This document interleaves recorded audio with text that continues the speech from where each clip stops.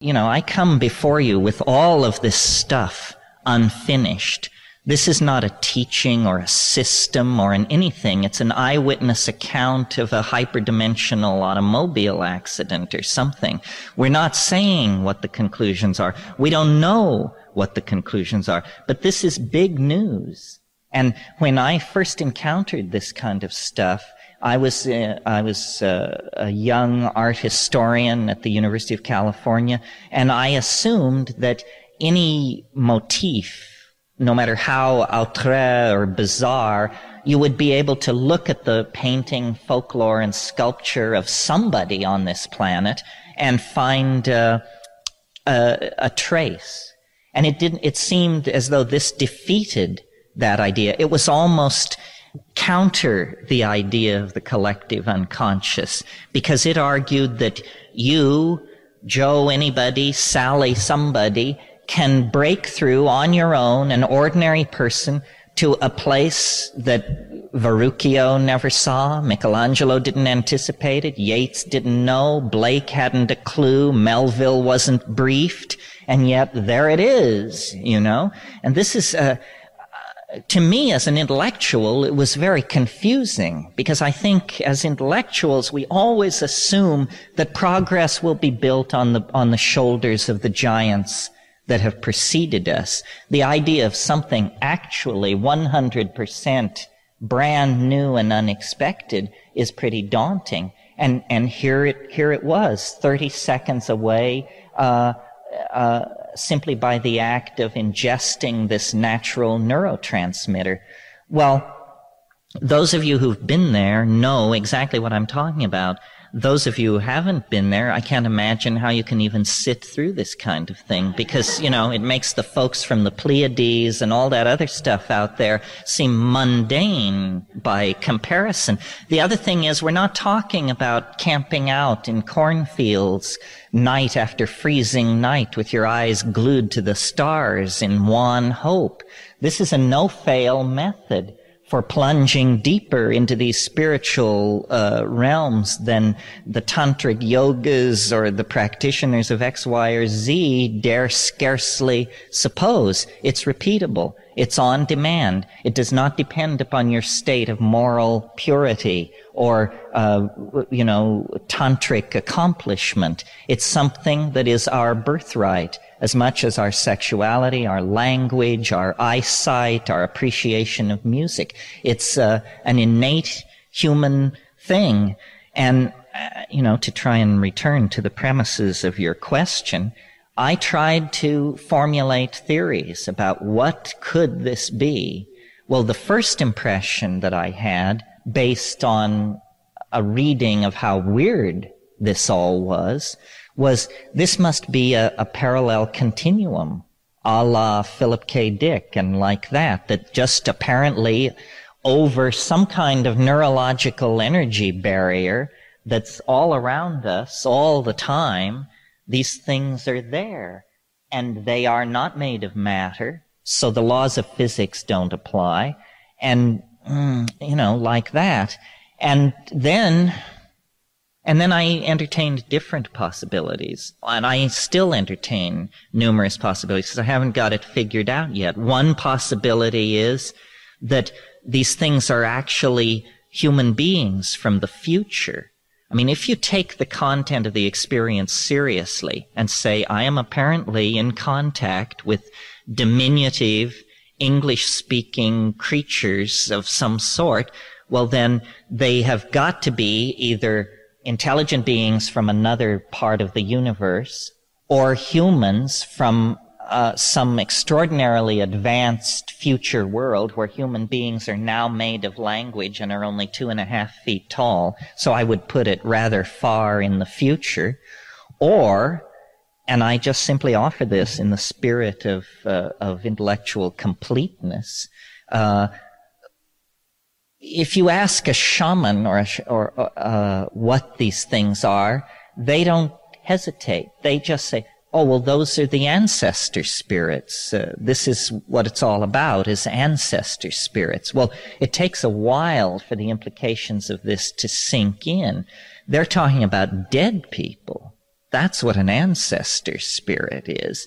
They're suggesting that the dearly departed do not evanesce into sunlight or something cheerfully non-specific like that, but that this actually is simply one level of a cosmic system of some sort where birth and death are transitions from level to level. Well, this is just exactly the kind of thing that I'm intellectually set up to doubt and to feel a kind of scorn for.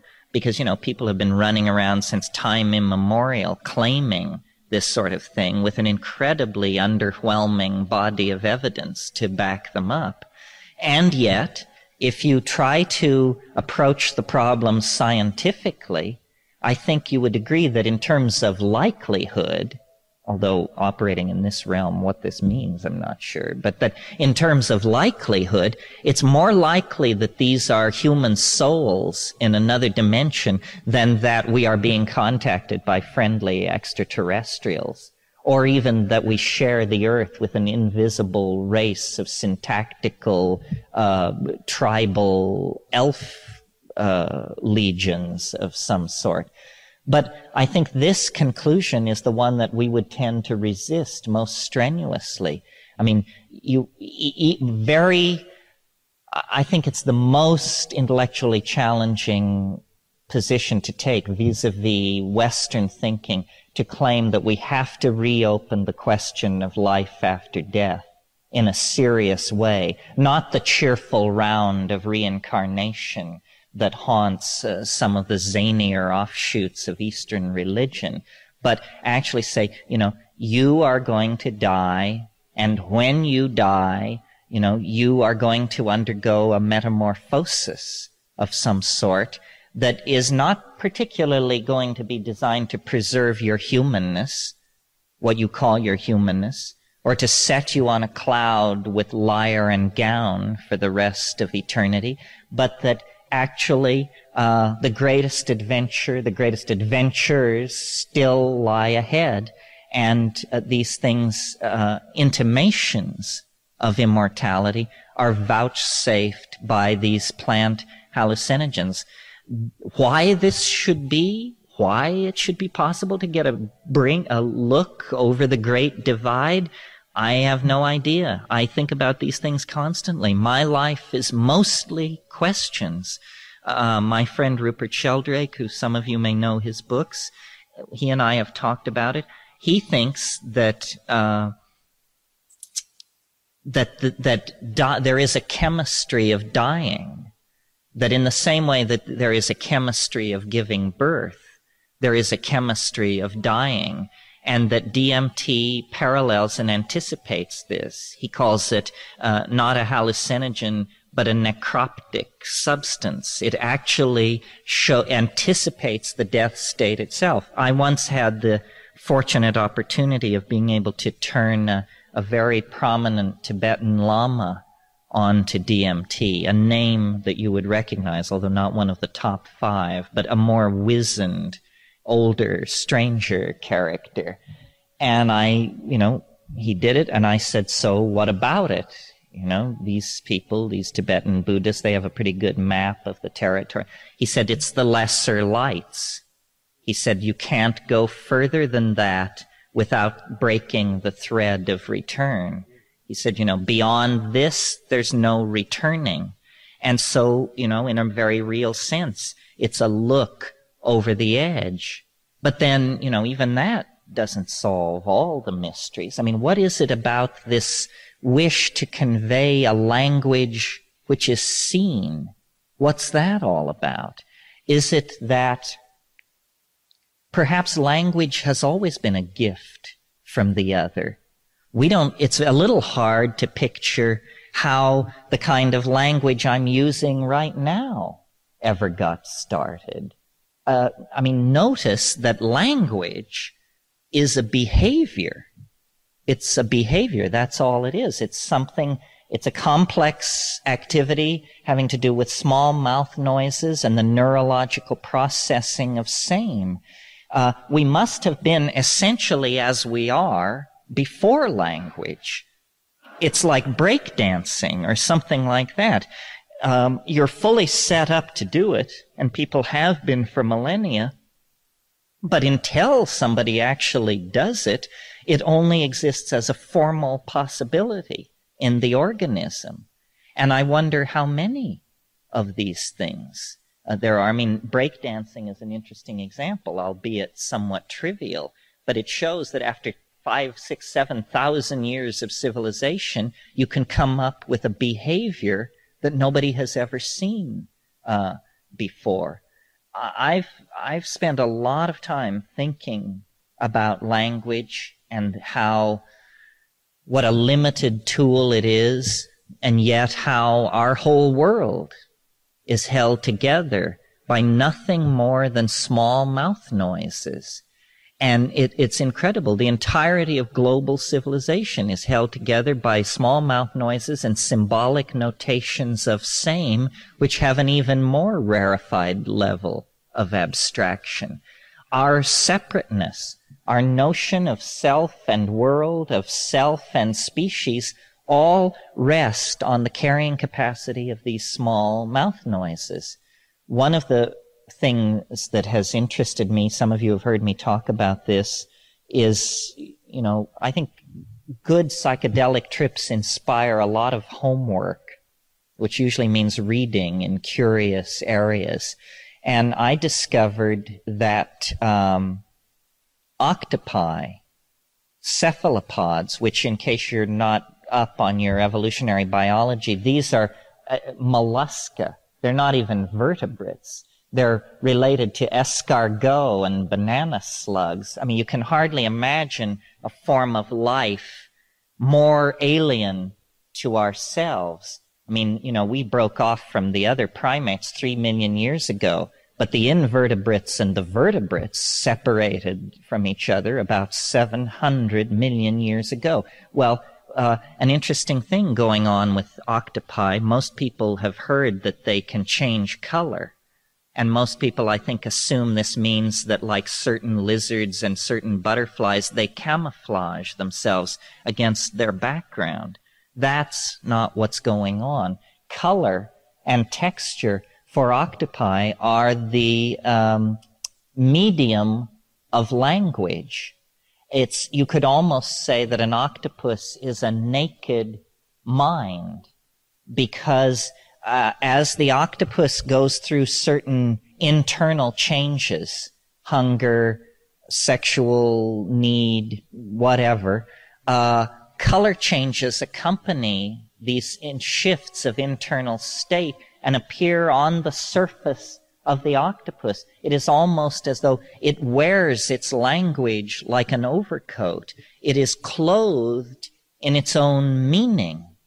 Well, obviously, in that kind of situation, you have always been suspended in an ambiance of language, unlike ourselves, where apparently language was invented one bright summer day, or series of bright summer days. And if you have a language such as we have, small mouth noises with culturally assigned meaning. In other words, if I say, "Where can I get a taxi?" If I don't say this to a person who speaks English, it means nothing to a Ukrainian or a Chinese. Octopi don't have this problem. There are not culturally localized languages. There's only a language of the body, the genes. It's unambiguous. You see, even those of us in this room, if you were to check, our internal dictionaries are different. We have only the assumption of one-to-one mapping of meaning. I mean, if I ask you, where is the restroom, this is fairly unambiguous, because it deals with ordinary situations. But as soon as conversation leaves the main and well-trodden path of discourse, ambiguity enters into a tremendous degree.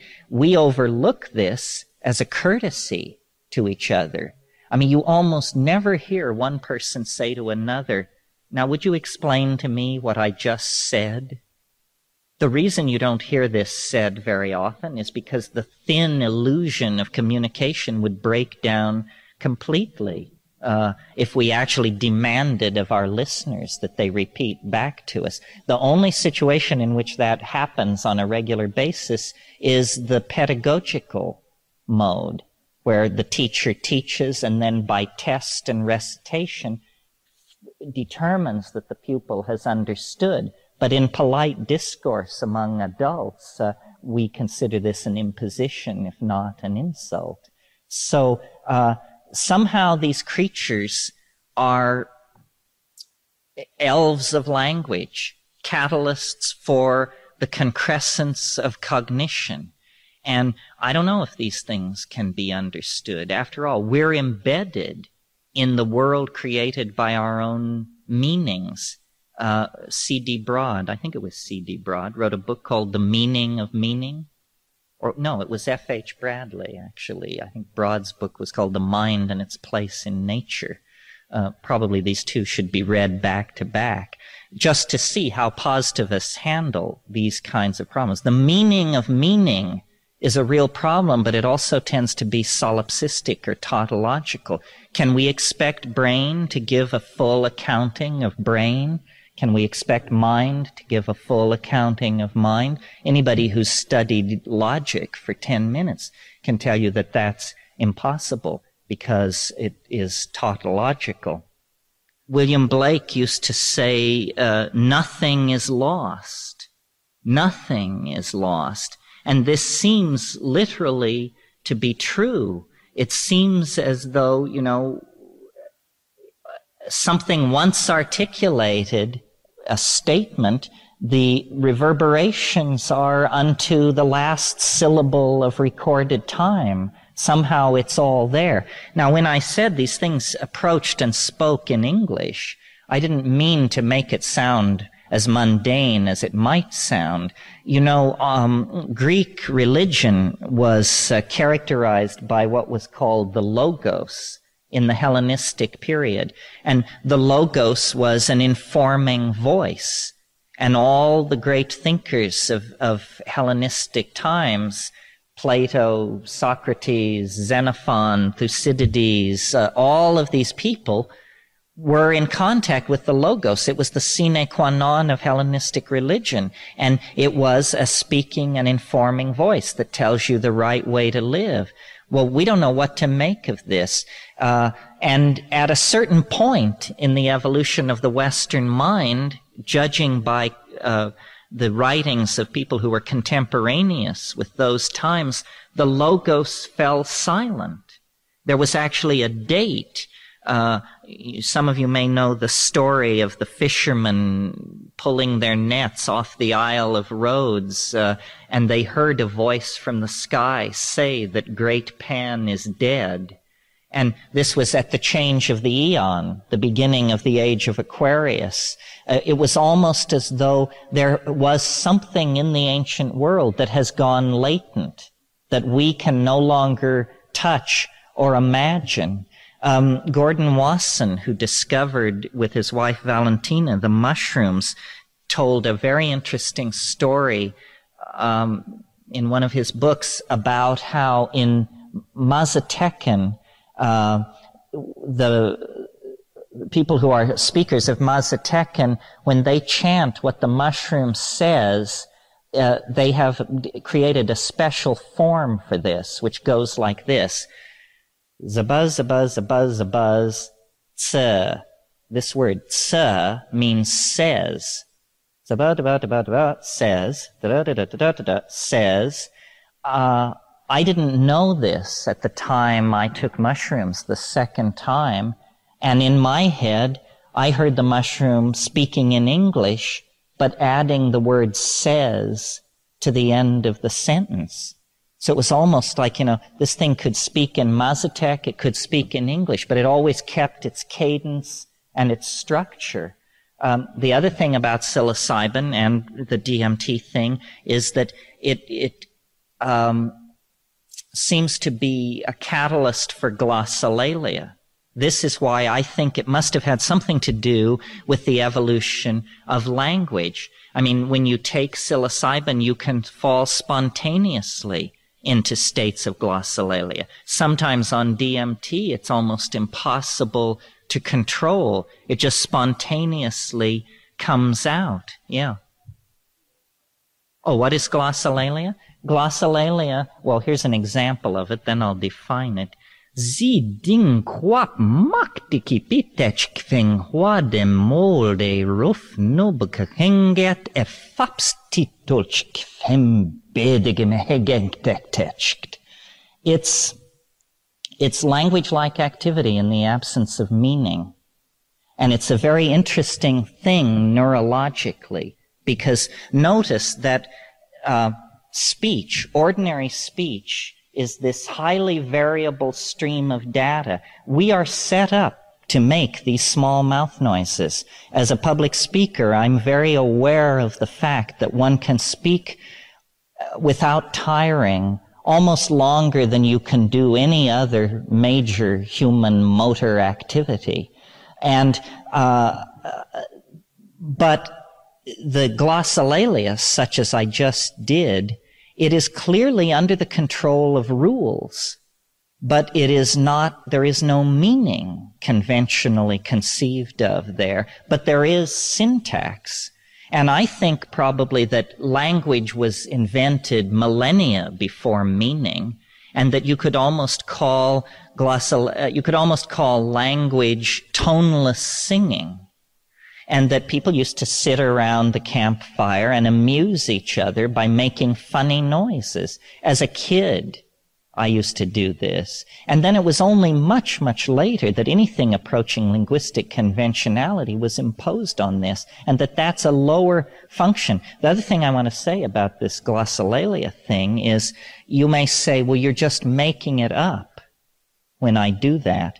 But really, the experience I have when I do it is that I stand aside, then this variable data stream comes out through my mouth. Well, now, it has to reflect something about me. It's a statement about my internal situation in that moment. And it's evolving and changing as rapidly as if I were saying, you know, I had a migraine headache last night and I got up about 4 and took an aspirin and, you know, I'm telling you about my situation. But the glossolalia must be speaking to something about my situation, or it wouldn't be possible to do it at all. Not only is something not real unless it can be said, but the contrapositive of that is that once something can be said, it becomes almost too real. It displaces other possibilities. I mean, so we're living in a set of constructs, some architectural, some ideological, and they can be very oppressive. I mean, how do you get rid of the notion of linear time and space very easily? It's the slow work of consensus. One of the things that I feel I'm doing very consciously in these kinds of meetings is we're trying to launch and replicate memes. You all know this concept? A meme is the smallest unit of an idea, in the same way that a gene is the smallest unit of organism.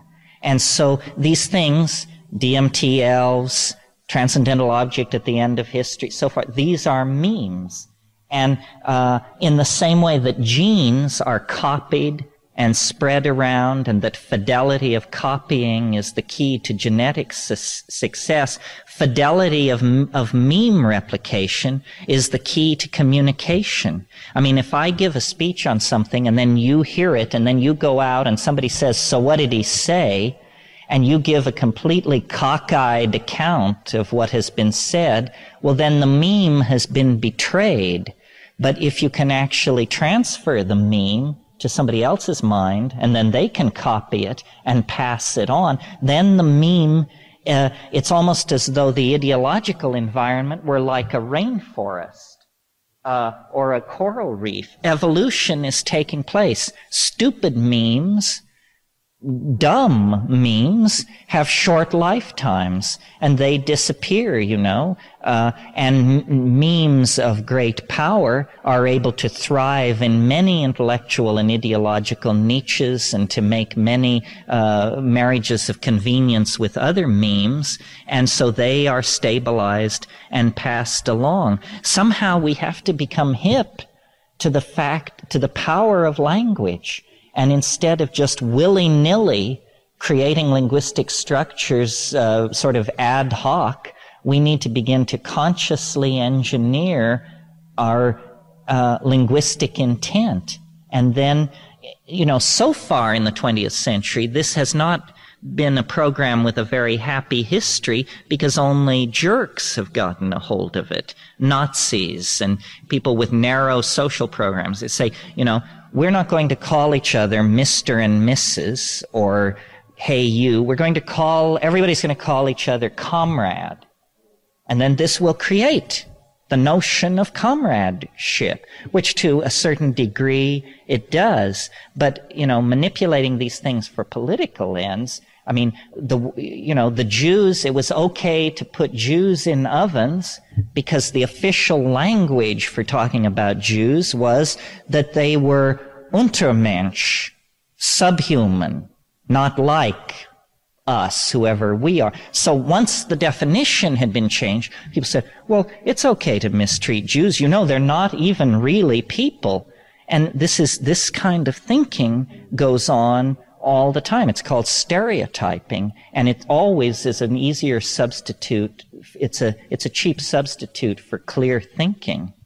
David Brown asked me the question, what about life after death? And it was somewhat of a sidebar. The Buddhists at the folk level in India do say you cannot attain enlightenment unless your mother is dead, which is a kind of an odd notion, seeming to imply that she had to precede you into hyperspace. When you die, what you do is you literally, as appears to happen, you dissolve. And where you go is forward and backward into time, not like a gas released into time, but along the tracks and trails of the genetic machinery. In other words, you flow into your children, and you become, let's make a very simple model and say at the moment of death, you become your children and your parents. A few moments later, you become your grandchildren and your grandparents. You're spreading down. It's almost as though the thing which you were, which was this focus of ego and individuality, then it dies. And it's almost as though the mountain begins to slump back into the generalized pool of consciousness and being. That's why I have somewhat less patience maybe than I should have with the idea of channeling and come as you were parties and that sort of thing. Because it seems to me the key to understanding the idea of reincarnation and past lives is that you were everybody. Of course, that's who you are. Here comes everybody. You know, you weren't just that shepherd girl or that Roman emperor or that Greek fellow. You're everybody, and you can find your way into the great genetic telephone system and ring anybody's bell in history. Well, then it would be absurd to claim you were that person. That would be as absurd as claiming that anybody you could call on the telephone is who you are. No, it's that we are everyone. And, you know, the great turning object in hyperspace that is the genetic, transdimensional object casts off glinting reflections of this personality, that personality. And astrology has a role to play here and other things. But the bottom line is we are all drawn of the same stuff. I think one of the most profound insights you can have on psychedelics, and I certainly have it, is that we are all interchangeable. You know, anybody could do my job, and I'm pretty confident I could do almost anybody's job. We define ourselves otherwise, but in watching the rise of my own career, it's a kind of being deputized, chosen for the job. It's just, they said, well, he can do it. He has the gift of gab, so give him the credit line. But it could have been anybody. Our uniqueness is real on one level, but on another level, it's fairly illusory. It's sort of a coincidentia positorum. You have to hold these two antithetical things in your mind at once in order to correctly perceive the proper level of ambiguity that's resident in reality. It ain't simple, folks.